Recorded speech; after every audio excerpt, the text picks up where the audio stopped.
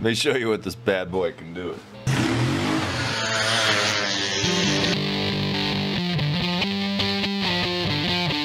Welcome back to another episode of Titanium Man Garage, and today I'm working on the Polaris Sportsman 400. If you see my previous videos, you saw I had issues with the speedometer not lighting up. Also had the fan constantly running with the key off, and what I determined, it was the ECM, along with a couple other issues with the speedometer. For those of you not familiar where the ECM is, it's a little black box right here. Depending what year, you might have the silver box or aluminum one. Mine just happens to have the black one. Now what Polaris did years ago was they used Sure Power ECM, and like I said, some of them are black, some of them might have the aluminum box.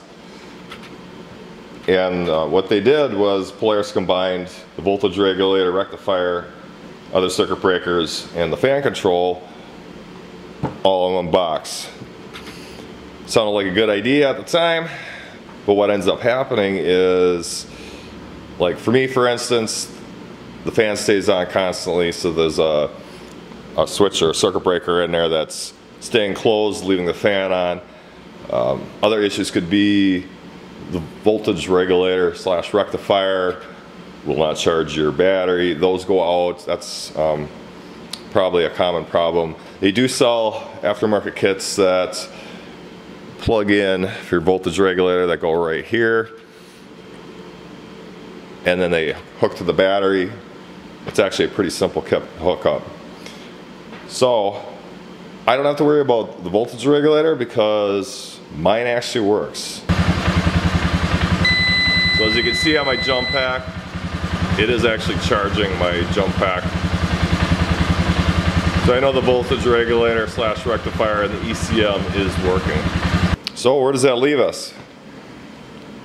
Well, I know I've got the voltage regulator working, and if you guys do decide to do the bypass, it's actually pretty simple. See the 3 yellow wires right here in this plug? You unplug that. You leave it unplugged, and with the new kit, you just plug it in there with the voltage regulator. I believe RM Stator sells them. Or you could hook up your own voltage regulator if you had one laying around from a Honda. You could find one for a Polaris with 3 wires. Something that would work if you wanted to save money. So my first step is I'm going to bypass the fan. And what I did was, you can see in here, took the red and black wire that goes up to the ignition switch, comes down here, and orange is hot, brown is ground. I hook that right into the key switch, so now fan stays on constantly. I don't know if you can hear it running. I did have to replace the fan because I'm assuming because of what happened, the key stayed on, the fan kept running, the last owner probably didn't know it, burned out the fan. So this is what the fan looked like. I mean, look at it. I don't know if you guys can see that in the camera. It is really wobbly and loose. I literally had to push it to get it to start working. So yeah, that fan was shot.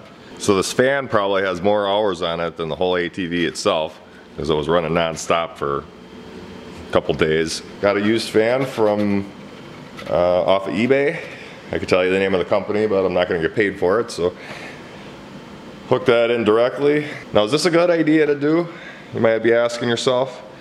The fan will stay running while the ATV is running, only on the key switch. As soon as you turn the key off, the fan will shut off.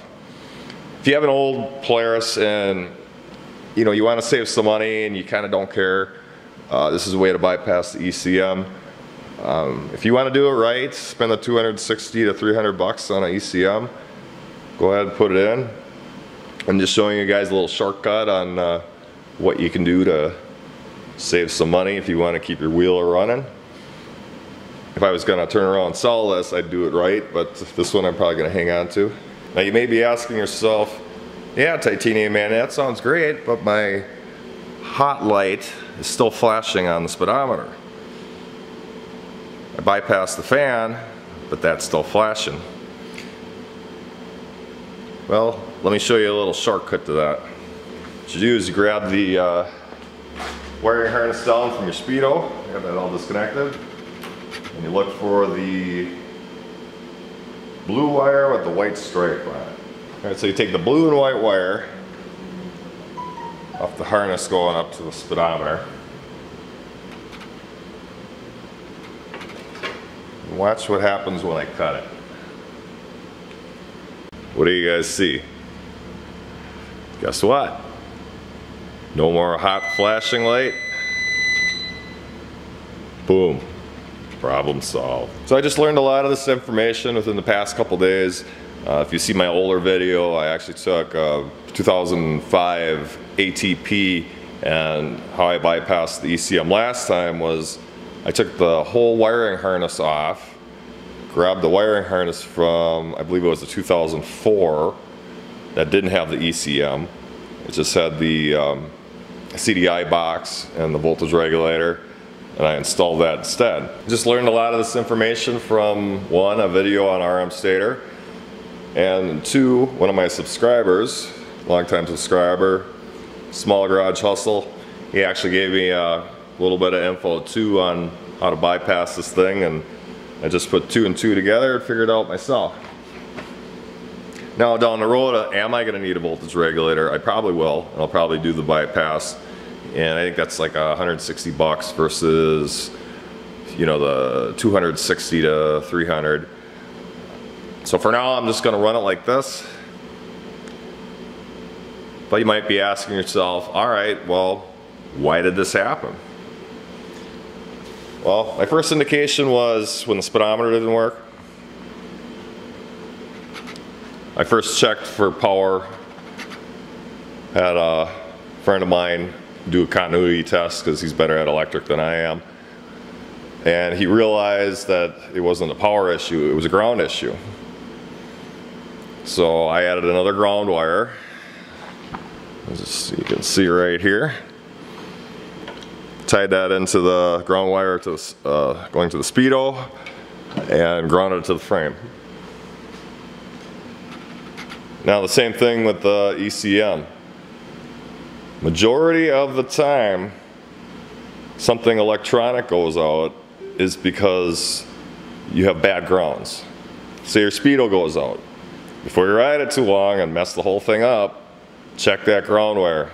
Otherwise, if you keep driving it that way, you're going to wreck your speedo. And guess what? You're spending $260 on a replacement. Same with the ECM. I found out the grounds were bad going up to the speedometer. I also double checked the grounds going to the ECM. I actually think that's why the ECM fried. I also found, if you've seen my previous video, one of the wires were actually pinched going to the ECM. I had fixed that back up and I reinstalled the ECM. Yeah, it's unfortunate the way they grounded everything on these, because I don't know. If it was me, I would have added a shit ton more grounds.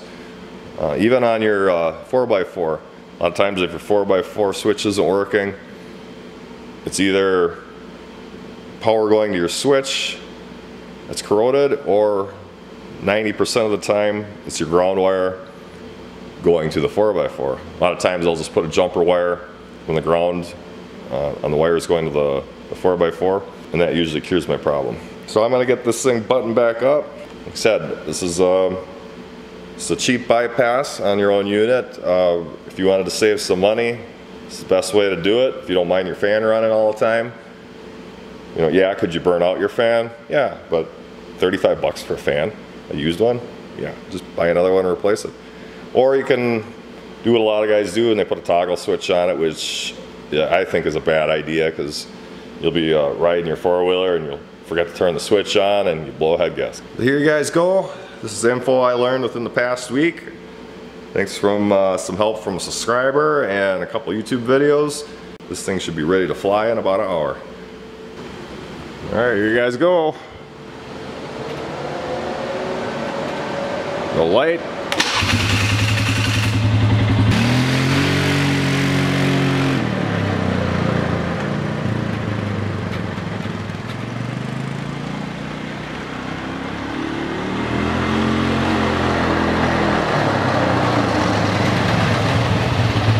Alright, there you guys go. Polaris Sportsman 400, ECM bypass. Runs and drives good, it's keeping cool. Hit the thumbs up if you like the video, and like always, till next time.